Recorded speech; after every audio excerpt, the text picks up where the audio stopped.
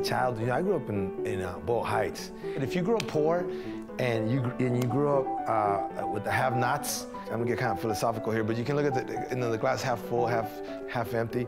I've always looked at everything half full, and no matter what happened to us, I would make fun of us, my neighborhood, and make fun of how things were, and I think that's how you survive. That's how we survived. Even when I was a kid, I got thrown out of church, you know, because I was talking about, I think, God showing up, and I made a joke in Bible class, like, is he on the roof? Because we don't have good roof in this church. And boom, they kicked me out. What got me into comedy was I was gonna be a cop. I was gonna be LAPD. I had an academy date. I was gonna go to the academy, but I got a DUI celebrating my academy date. So I became a comedian.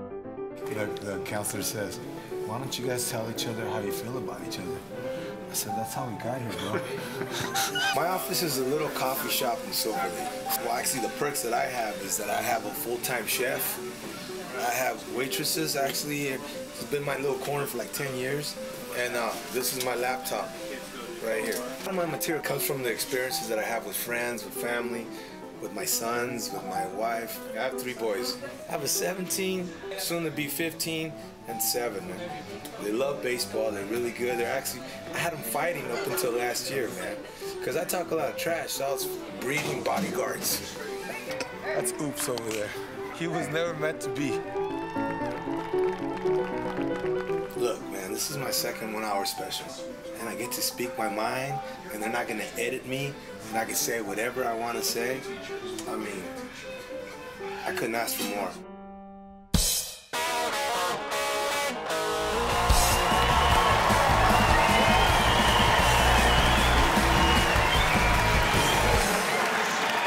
Nice crowd. Hey, I dig this. I dig the vibe. You know what? Because I work all over the country, and sometimes I'll see an audience, and they'll go to a comedy club, and they're just pissed, man. They're like make me laugh. Hope he makes me laugh. You know what I mean?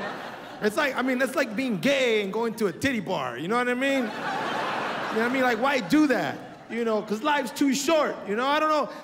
To me, today, people take care of themselves too much, man. There's people in their 80s that go jogging, they eat right, they don't eat meat, you know, things. I'm like, why? You're 80, man. You made it. You know what I mean? You're 80 years old, man. Do some heroin. Fuck it, man. You know, right? You know, have you ever seen an 80-year-old guy in shape and an 80-year-old guy that's not in shape? Huh? They both look like shit. And people want to live forever now. People don't want to die, right? There's people that if you're healthy, you eat right, you can live to be 100. Man, you know what? Fuck 100, man. You know, I want to be like 80, 85. Peace out. You know what I mean? You know, I want to die grandpa old. I don't want to be creepy old, you know? Right? Have you ever seen a 5-year-old when he sees his great-great-grandparent? Huh? Huh? They freak out, man. They're like, oh, shit. They're melting. You know, and honestly, I don't understand. There's a guy who tries to make being 100 cool every day, all right? This guy's name's Willard Scott. Every day he has somebody else. Today we have Anne-Marie from Iowa. You know, she's 100. You know, happy birthday from Smuckers, right? And they always show her, right? We have Anne-Marie, you know, and you could see her, and she's like barely alive, right? Like, she's a tiger, this one. You know. Her hobbies are breathing. I don't know, man, if I live to be 100, I like accidentally, you know, if I by accident live to be 100, you know what I'm gonna do? I'm gonna rob a bank, man. You know? That's gonna be my present to me. I'm like, give me your money, motherfucker. You know? You don't think I'm crazy? I'm wearing diapers, you fuck. The cops show up, you know, did you rob a bank? Fuck, I don't remember, fuck, I'm 100. What are you gonna do, put me away for a long time? Fuck. You know where I dig the elderly? Because a lot of time the elderly they're a pain in the ass because they're always grouchy, right? You know where I like them? In Vegas, man. You ever seen elderly in Vegas? They walk around, right? They got a cigarette in one hand, right? Beer in the other, right? Right? They're dragging an oxygen tank, right? Right? You know, death is behind them. Come on, it's over, right? Fuck you, I got 3 days, bitch, you know. You know, That's the way I want to go out, man. When I'm an old fucker like that, I want to fucking get a heart attack in Vegas, man. Eat a big old fucking steak. I don't know. By the way, I love Vegas, man. That's one thing. I'm not a poker guy because I don't have a poker face. You know what I mean? I get a good hand, I'm like, fucking yeah! You know? And I like blackjack, man. I like blackjack because if I'm going to lose, I want to lose now. You know what I mean? You know what I dig about, you know what I like about Vegas? You know, it's funny because Vegas, you know, there's no clocks anywhere, man. There's no light gets in or out. Like, you're at a bar in Vegas, man. You know what I mean? You can be in there forever. You don't even fucking know it. I was at a bar. I met 3 shifts of bartenders, man. I used to always say, I hate that bouncer, right? I hate that bouncer that, you know, like when you go to your bar in your town, you know, whatever city you're from, there's always that big buff bouncer that goes, all right, man, you know, sit, you can party, but you can't party here, right? But in Vegas, that never happens, man, right? There's no bouncer. Nobody ever comes and tells you that's it, you know? I was at a bar, I was fucked up, man. I was looking for that bouncer. Where are you, bro? And that's when I realized I needed to be monitored. Come on, bro. You know, the bartender's like, hey, you want another one? What the fuck's wrong with you, man? I was walking along the strip in Vegas, fucking loaded, man. Fucking crackheads were yelling out, hey, man, get your shit together.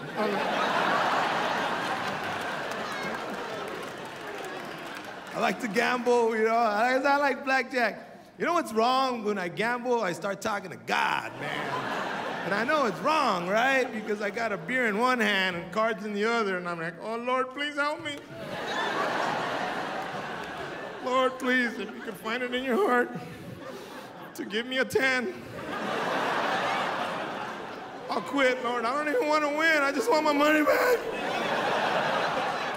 Lord, if you just give me my money back, I'll get out of here. Right? The dealer goes, bam, 10. I'm like, whoa. This is a sign, huh?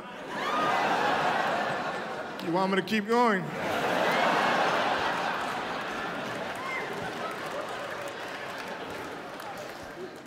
You know, I don't know, it's funny. When it comes to religion, right, people get all touchy with religion. That's one thing around the country, man, around the world, people get all touchy about their religion. Because whatever religion you are, whoever your spiritual leader is, I mean, that's the one that's gonna take you, you know, to the next place. You know, and everybody has their own, right? Everybody, no Catholics, we're going. No Christians, we're going. You know, Buddhists, right? Everybody thinks they're going. Their spiritual leader's gonna take them. You know what I mean? Like, I don't know who's gonna show up. Fuck it, man. I like them all. Fuck. You know, I don't know. My money's on the Jehovah's Witness, man. I'll tell you what, because they fucking care, man. They go to door, man. Right? That's one thing you'll never see is Catholics recruiting door to door, right? Imagine Catholics recruiting door to door. Oh, man, that's bullshit.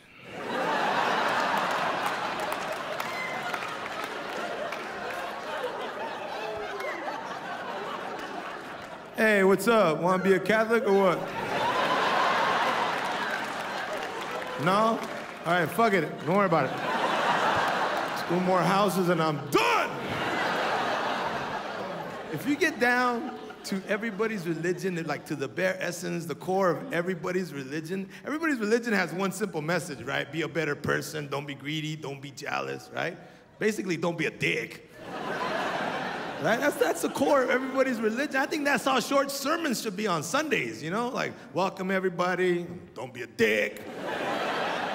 See you next week. Yeah, I don't know. Leave some money, don't be a dick. And everybody's religion has different flavor, man. If you go to a Catholic church, you better go awake, all right? You better not go sleepy to a Catholic church, man, right? Because you walk in and you're, Padre Nato Spiritu Sancti, but what you're really hearing is, go ahead, take a nap. Don't worry about it, go ahead, close your eyes, no one's gonna notice.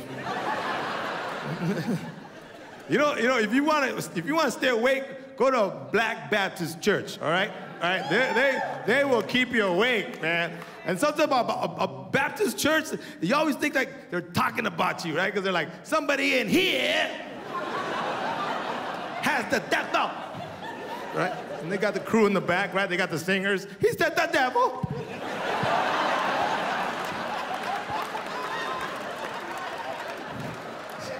Somebody in here is feeling guilty.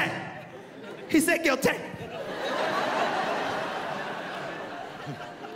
And it's funny, right? In a Baptist church, if it's like your first day, if you're a visitor, if you just want to visit, you have to participate. I just got forewarn you right now. They'll say, well, is there anybody in here that's their first day? Right? And I was like trying to keep it low. My friend, was like, go on, man, he's talking to you, go on. I was like, oh, man, well, come on down and get the Holy Ghost. Right? And I was like, oh, come on, bro, I just want to kick it. No, go on, man, go on. And the way it works is you go down, you walk down, and then it was like 8 of us. And then they start praying for you. And then when you get the Holy Ghost, you get up and you go back and sit down. So I was peeking left and right. And little by little, everybody's leaving, right? Because everybody's starting to get the Holy Ghost. They're like, waka, waka, waka, waka. And I was trying to kickstart the Holy Ghost. I was like, come on, man.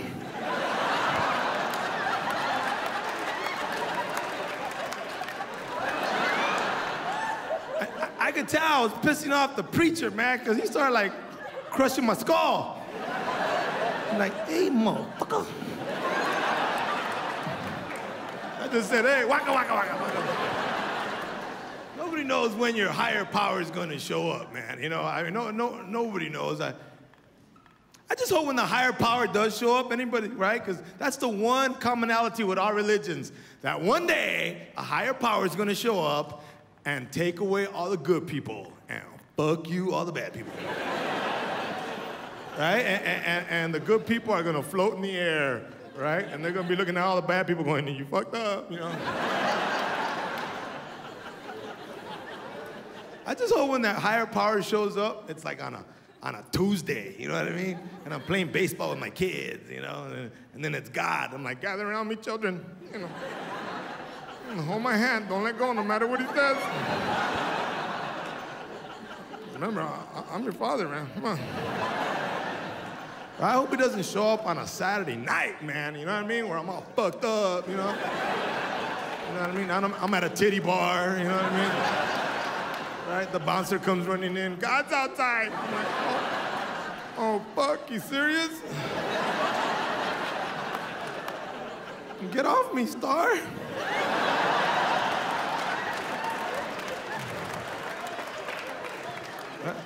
I have to run outside. How you doing, God?